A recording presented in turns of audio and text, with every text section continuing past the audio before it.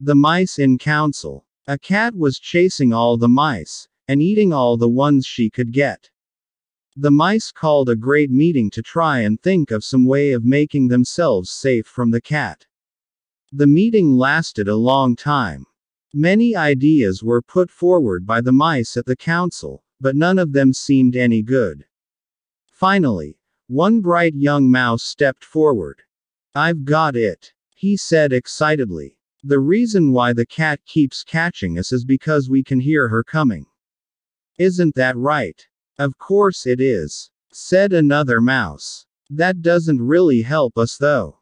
I haven't finished yet. What we need is something to warn us that the cat is coming." "Well, I know what to do. We must tie a bell round the cat's neck.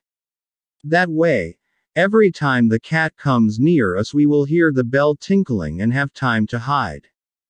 "What a good idea," squeaked all the other mice. "Well done. You have solved all our problems. All we have to do is find a bell and tie it around the cat's neck." The other mice started to cheer and squeal excitedly.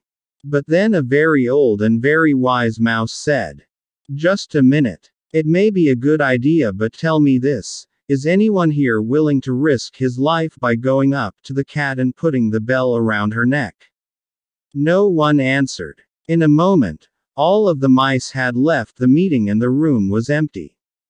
No one was prepared to put the bell on the cat. It's no use having bright ideas unless we are willing to put them into practice.